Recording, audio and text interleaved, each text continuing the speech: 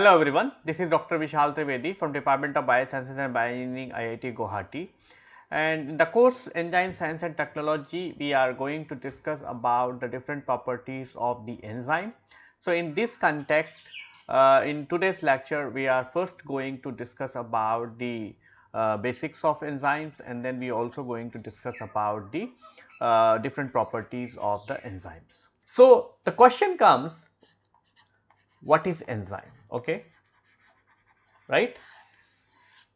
Enzyme is also known as the biological catalyst, right? So let's see what are the different properties of the enzyme. So enzymes are the molecules, okay, which are present in the living cell, right, which are present in the living cell. They are mostly being made up of the proteins, although there are exceptions that you are actually also have the ribozymes, right, which is made up of the RNA, and ribozymes are very specifically not catalyzing all the reactions. They are only doing the catalyzing the splicing reactions. So if we ignore the ribozymes, it is true that most of the enzymes are made up of the proteins. So if I say it 99% enzymes are made up of the proteins, only maybe 1% or less than 1% enzymes are made up of the RNA or the ribozymes. And these ribozymes are only doing the one activity, that is they are involved in the splicing.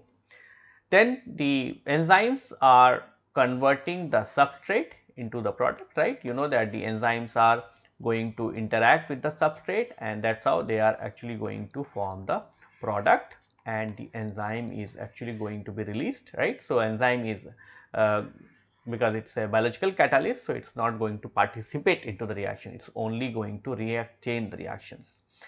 Biological, they are biological catalyst, right? So they are the biological catalyst, and what they are doing as a biological catalyst, they are increasing the rate of the chemical reactions, okay, but they are going to be remain unchanged after the chemical reactions, okay. So that's what the enzyme is interacting with the substrate, but it is actually going to change the and they are changing the substrate into the product, but they are actually going to be remain unchanged. Now let's see how the enzyme works, okay. So when we talk about the reactions, for example, you have a substrate, like you have two reactants like A and B, and when they are getting converted, they are forming the C and D, okay. Now what is happening? For example, you have the A, which is having a group like this, right, and the B is having a group like this, okay. So what will happen is that the A is, if A has to convert it into C, which actually having a group like this,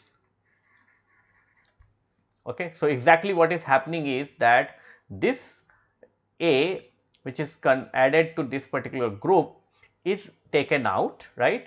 So this group is going to be removed from here, and it is actually going to be connected to this, right, and that's how the B is going to be get converted into C, and A is actually going to be a D, actually, because A is no longer having that A group. So that's how it is actually going to be this.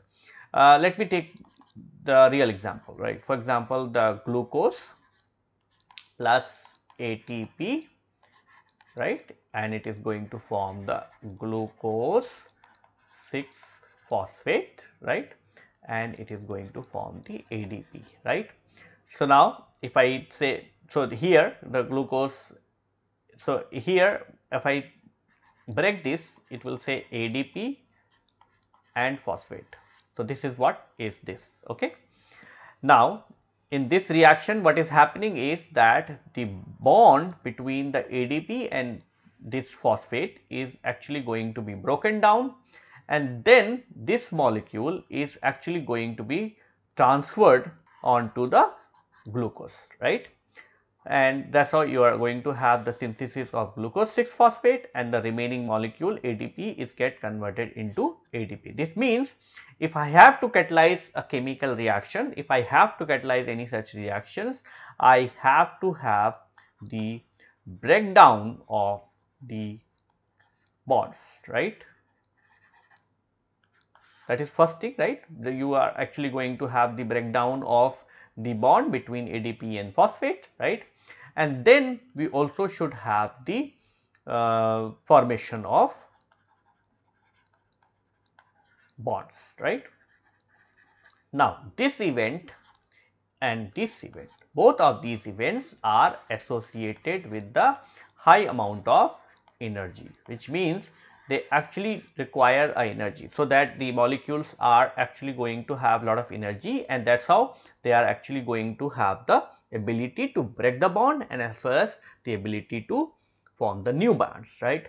So if you plot the amount of energy what is going to be developed, right? So if you see that, right, how much free energy is associated with these molecules, so you can actually be able to have the two energy, right? You can actually have the A and B when they are, and they can be actually present in two different conditions. One is where you have the non-catalyzed reactions. So if a non-catalyzed reactions, what will happen is that all these has to be done without the help of the enzymes, right? So it all these require the more in amount of energy, which means A and B has to, you have to heat them and such a way that they are actually going to cross this energy barrier, right? This is the energy barrier what you have, right?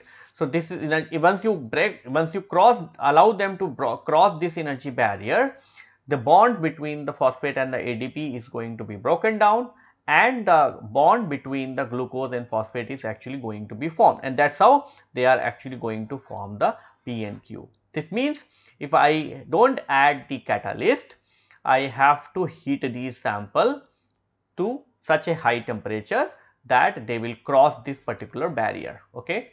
Now if I add the enzyme, okay, so what the enzyme is going to do is it is actually going to go and bind the substrate, okay, and then the molecules which are present, like for example the side chains, amino acid side chain and all that, they will actually going to facilitate this process of removal of the breaking of the bond, and as well as the formation of the new bonds. And because of that, you don't need to heat the sample to such a high temperature. The same reaction can be done even at the lower temperature or even at the normal temperature.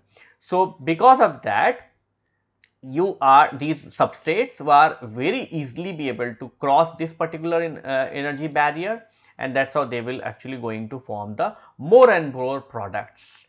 This is the event what is actually going to be done by the enzyme. So what enzymes are doing is they are lowering the activation energy. So this difference of the energy what you see is actually being called as the activation energy. So what basically enzymes are doing is they are reducing the activation energy, and once they reduce the activation energy, the A and B are spontaneously be getting converted to P and Q, okay, because the enzyme itself provide them a suitable environment. Enzyme helps the substrate to break the bond and as well as to form the bonds. So the process for which you require the high temperature, you require the more energy, that is also going to be taken care. So this is the way the enzyme actually works. But the question is why we need more enzymes? So why we need the enzymes? Enzyme is required actually to increase the rate of reaction, right? That is the main purpose of the enzyme, because the enzyme does not participate into the reactions, they only increase the rate of reactions. So I have taken few examples. For example, I have taken the example of carbonic anhydrase. So what you see here is the enzyme reaction rates, right? So if you have a non-enzymatic reaction rates, the reaction rates are very low, for example 10 to power minus 1. But whereas if you have the enzymes are actually going to have a reaction rate which is 10 to power 6, which means there is a rate enhancement of approximately 10 to power 6. Same is true for even for the other enzymes like corismate mutase, uh, triphosphate isomerase, carboxypeptidase, AMP nucleosidase and the Staphylococcus nucleus. All these what you see here is that in the absence of enzyme or the non-enzymatic reactions, the reaction rates are very low, which means these reactions are very hard to perform, which means in 10 to the power minus 5 seconds, right, there will be reactions, right. Whereas in the case of enzymatic reactions, you can have the 50 reactions in per second, right, these many reactions per second, right. So you will see almost there will be enhancement of 10 to the power 6, 10 to the power 9, 11, 12 and 14. So there will be always a very high enhancement of rate of reactions with the help of the enzymes. And why it is important? It is important because of the two reasons. If you want to convert A plus B, right, and form the C plus D. For example, we have taken an example of the glucose, right, plus ATP. You know that this is the first enzyme, first reactions of the glycolysis, right, and plus ATP, right. Now, if I have to perform these reactions under the two conditions, for example, under the non-physiological conditions, which means non-enzymatic reactions. Now, if I have to perform this reaction under the non-enzymatic conditions, what we'll have to do is I have to heat these reactions at 100 degrees Celsius. I have to increase the atmospheric pressure, right? I have to increase the pressure so that the conditions are more and more aggressive, right? Then only the ATP is actually going to give up the phosphate, and then only the phosphate is actually going to be transferred onto the glucose. Now, imagine a biological molecule, imagine a biological organism, right? 100 degrees Celsius is a very high temperature, right? Whereas in a biology, you always have a temperature requirement, right? You always have to have the 37 degrees Celsius. It cannot go beyond that, right? Because otherwise it is actually going to affect so many parameters, like you can actually be able to change the you will actually going to have the fever like conditions, right? So the temperature is fixed, pressure is also fixed. You cannot work beyond the 1 atmospheric pressure, right? So it cannot go beyond 1 atmospheric pressure. This means you cannot change the conditions if when you're talking about the biological system, right? For example, the human beings, they cannot work beyond 37, they cannot work more than 1 temperature, right? Because otherwise it will cause the damage to the blood vessels and all that, right? This means these parameters cannot be harsh, but you have to catalyze these reactions. So what is the purpose? You can actually add the enzyme. And what the enzyme is going to do, we have already discussed, right? It is actually going to lower down the activation energy, and because of that you don't have to have the very high temperature. You can actually be able to work with the normal temperature, and that's how it is actually going to catalyze these reactions. Now let's take a very briefly, we'll talk about the different properties of the enzymes. So enzymes are made up of the protein except the ribozymes. They are made up of the amino acids, and it provides the specific environment for the catalyzing reaction for the different types of substrates. Because you have the different types of enzymes, you can have the polar amino acids, you can have non-polar amino acids, you can have the charged amino acids like the positively charged amino acid, negatively charged amino acid, you can have the hydrophobic amino acid. So you can actually have the different types of amino acids. You can have the polar, non-polar, you can have the hydrophobic, you can have the charged amino acid. So because of this, you are actually going to provide the very precise and discrete environment, and because of that you are actually going to provide the specificity to a particular substrate. So, enzymes which are for the glucose will not going to bind the fructose, the enzyme which are for the DNA will not bind the RNA. In fact, within the DNA also there are enzymes which actually going to only recognize a particular DNA molecule. So, they are very specific because a combination of these type of amino acids can provide them the specificity. The enzyme with having a small area where it actually binds the substrate, and this area is called as the active site. So, the substrate binds to a small pocket within the enzyme. This pocket is known as the active site. The molecule produced by the reaction of the enzymatic reaction is called as the product, which means the substrate is going to be converted into the product, and enzyme, this is the enzyme, right. So, enzyme is actually going to interact with the substrate, it is going to do rearrangements, it is going to break the bonds, it is going to form the bonds, and that is how it is actually going to produce the products. Enzyme catalyzed reactions are very rapid than the uncatalyzed reactions, right, that we have already taken an example. We have taken an example of carbonic anhydrase, we have taken the chorismate mutase and other kinds of enzymes, and we have seen that the reactions are regulating anywhere from the 10 to power 6 to 10 to power 14. Okay. So, reactions are when you do not have the enzyme, the reactions are very slow. When you have the enzyme, the reactions are very fast.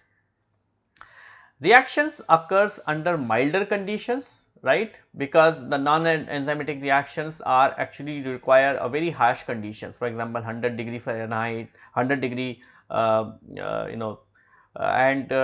so on, right. Whereas in the case of enzymatic reactions, they are going to be very mild conditions, which means 100 degree Fahrenheit, which is actually approximately 37 degrees Celsius.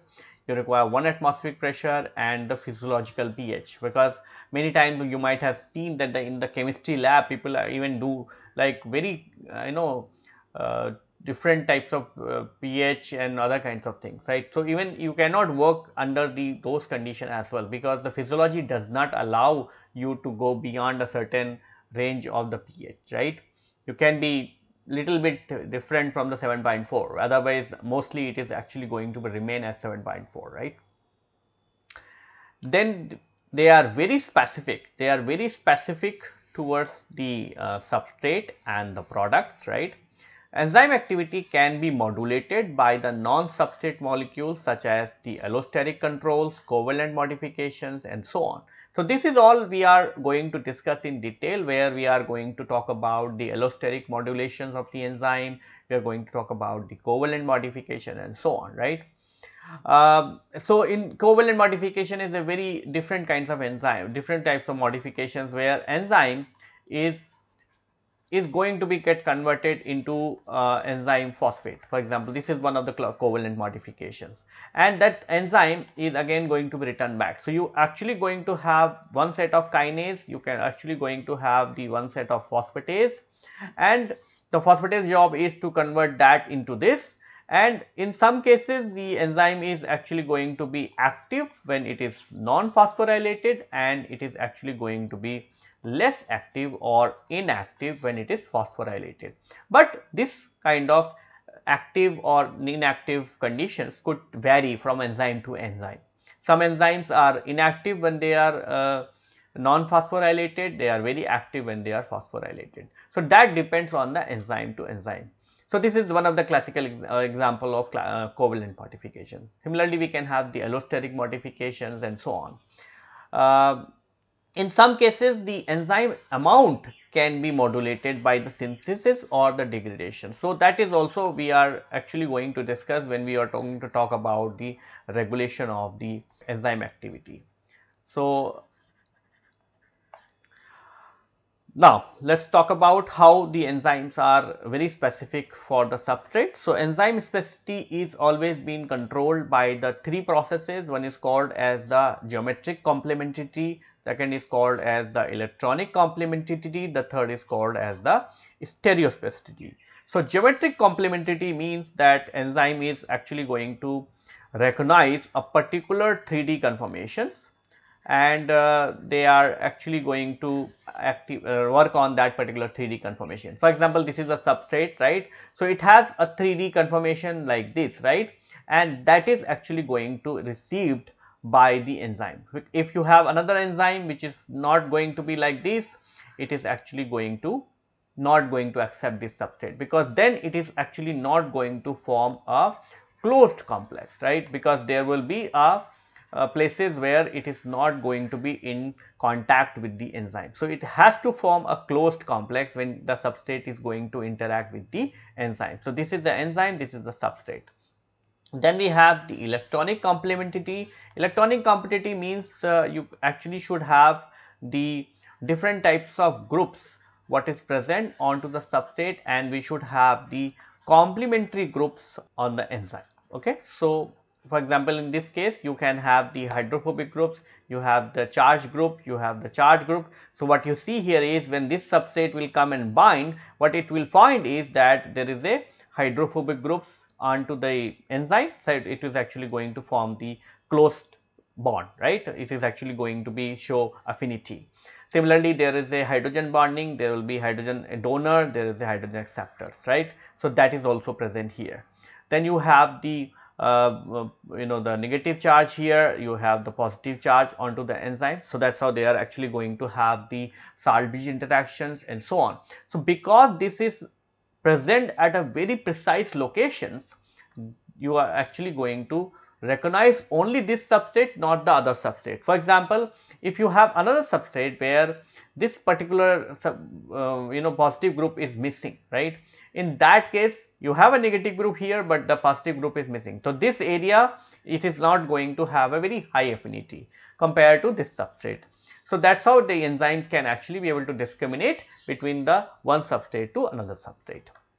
Then we have the stereoacidity. Stereoacidity means the enzyme can also recognize the L type of molecules or the D type of molecule. You know that we have the two different types of stereoacidity, L type isomers or the D types of isomers.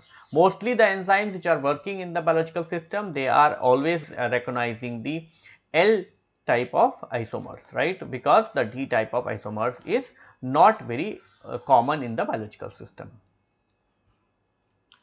So this is the geometrical compatibility. The enzyme's binding site has a structure which is complementary to the substrate it needs to the bind. Okay.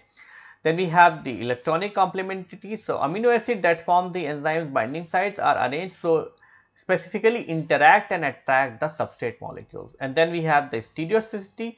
The binding of the chiral molecule and the catalysis of their reaction is highly specific due to in large part of the inherent chirality of the L amino acid that comprises the enzymes. Then apart from this, we also require, for example, the enzymes which require the different types of assistants, right? Different types of additional molecules, and those additional molecules are called as the cofactor as well as the coenzymes.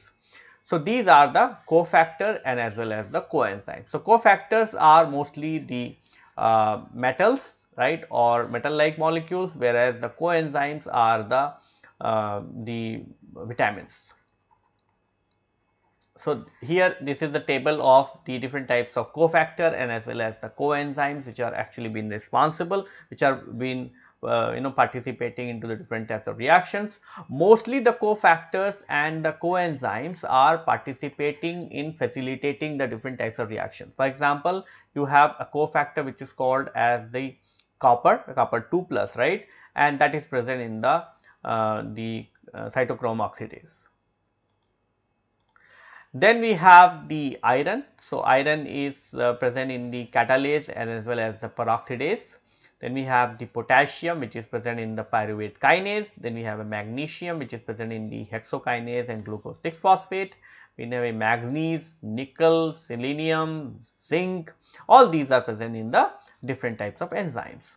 Similarly, we have the coenzymes which are also facilitating the different types of chemical reactions. For example, we have the biocytin. The biocytin is working for the decarboxylation reactions. So it is actually working in terms of transferring the carboxylate groups. Then we have the coenzyme A. Coenzyme A is facilitating the transfer of the acyl group. Then we have a coenzyme B12 that is working for the transfer of the hydrogen or the alkyl groups between the different molecules.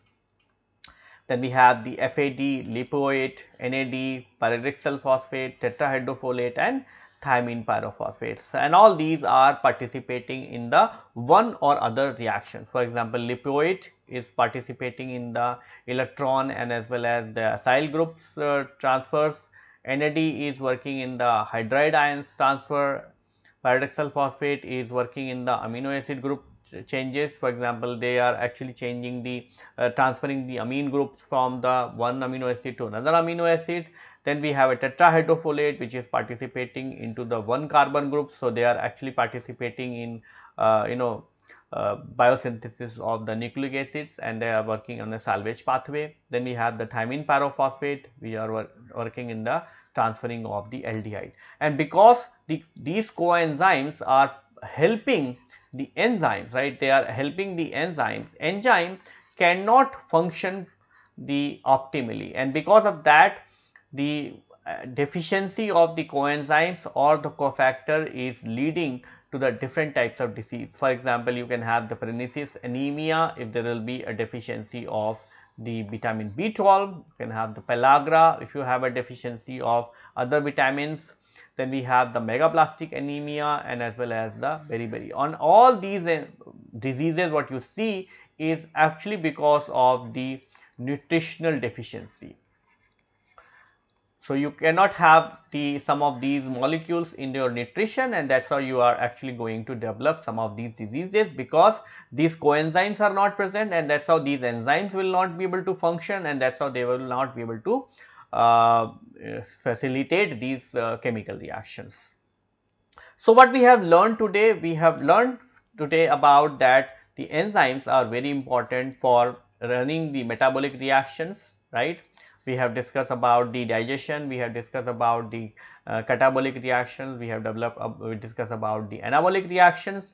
Then we also discussed about how the people have discovered the process of catalysis, how the scientists have observed that the addition of acid is simply adding the acid into the sucrose into the starch solution is facilitating the breakdown of the starch into the different into the smaller sugars, and that's how the Kirchhoff has observed that, and that's how the other scientist Berzelius has coined the term catalysis, the process in which the one molecule is getting converted into another molecule with the help of the another molecule, but that molecule is not getting consumed or participate into the reactions. And then we also discuss about the role of enzyme in the catalyzing the different types of biological reactions, and at the end we also discuss some of the classical properties of the enzymes. So with this I would like to conclude my lecture here. Thank you.